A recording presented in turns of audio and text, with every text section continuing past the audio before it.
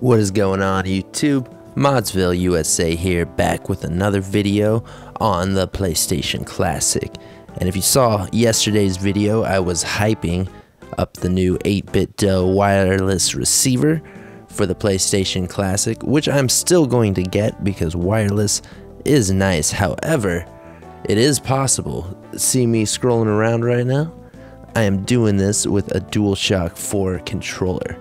It does work in the boot menu as well as Retroarch, but if we were to go to Bleemsync, it would not function as of yet, but I'm sure that the developers are going to get this working very soon. However, it does not work at the moment. So another cool thing, I'm going to throw a picture up on screen, is you can use a USB hub to hook up multiple controllers on your PlayStation Classic. If you have the USB hub in the first USB slot and the flash drive in the second, it will be able to detect multiple DualShock 4 controllers or the stock regular PlayStation Classic controllers. You can set up 4.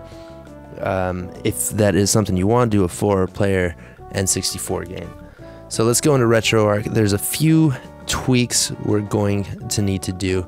And shout out to David, I believe it is David Gill. Shout out to David Gill for leaving this comment. I had realized that this was possible shortly after posting my last video, but he went through and gave us the details on how to set it up so the analog sticks work. So big thanks to him for coming through with that information.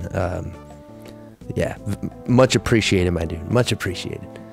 So here we go. Let's try a PlayStation game. So we're gonna go to load core. We're gonna go to PSX rearmed. Boom. Then we're gonna go load content, and we are going to load media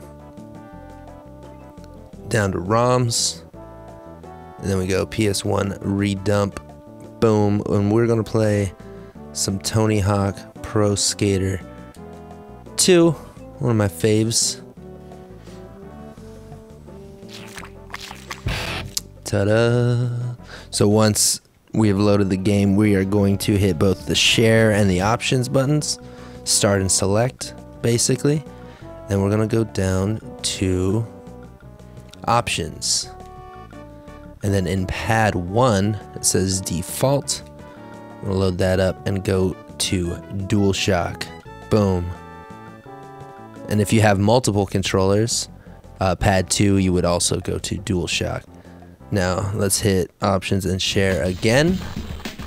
And now I am browsing around with my analog stick. Oh, that is nice. So let's do a bit of a level, see how this is running. So this is all pretty much stock. I've got my BIOS files in here, obviously, but I've not done like zero tweaking, and it's working pretty much perfectly.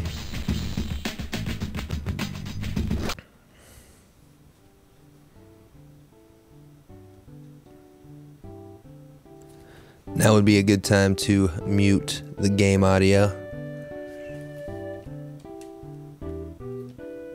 as we don't want to hear Rage Against the Machine or whatever. Hell yeah, off to a good start. So I'm using the thumbsticks, the analog sticks, to control this, which is nice. Most games do not work the best with the D-pad. Feels pretty unnatural for most of us who have been playing games for in the past 20 years. Don't want to control our character with a D-pad when thumbsticks are available. So yeah, there it is. It is indeed working. Now hopefully, I mean, this is off to a good start. I'm sure if this is possible, then it will also be possible for the DualShock 4 to be working in Bleemcast. Another thing worth mentioning is that this is wired. This is not working wirelessly. However, if you do get that 8-bit DOE adapter, it will work wirelessly. But I believe there might be some latency issues. There was a bit of lag with the adapter on the SNES Classic. So wired is no big deal. If you really want to use the stock PlayStation OS, then I'd highly recommend that 8-bit DOE adapter. But Retroarch works way better than that anyway, so you know, I really don't see a point in that PlayStation Classic OS. With the SNES Mini and the NES Mini, I would understand because the UI is actually pretty neat, pretty cool, pretty worth playing around in. But you know, the PlayStation 1 is super bare bones, not that cool. You might as well use Retroarch. And let me know.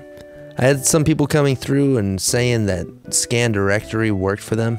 However, I'm calling bullshit on that because literally every other YouTube video I've seen of people messing around in this beta version of Retroarch for the PlayStation Classic, everyone's loading their games the convoluted way of picking the core, picking the game. Nobody's had playlists in any of the YouTube videos I've seen.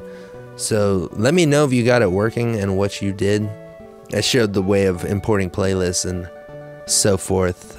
Maybe I'll get a bit more detailed. Maybe we'll figure out how to create playlists on another version of Retroarch and modify them so they are pointing to the correct direction. Like maybe we'll set up some playlists on PC. But if you got it working natively in here, then please let me know. I'm pretty sure the people who said it works are just trying to troll me, but let me know. Let's get a poll going. Does Scan Directory work for you guys? Anyway, thank you guys for sticking around. I really appreciate it. Again, a whole bunch of subs. My goal for this year was to be at 3,000 by the end of the year, which I didn't think I was actually going to achieve, and we've kind of shattered that. So really appreciate you guys. Thank you guys for watching. And see you later with another video. Bye-bye.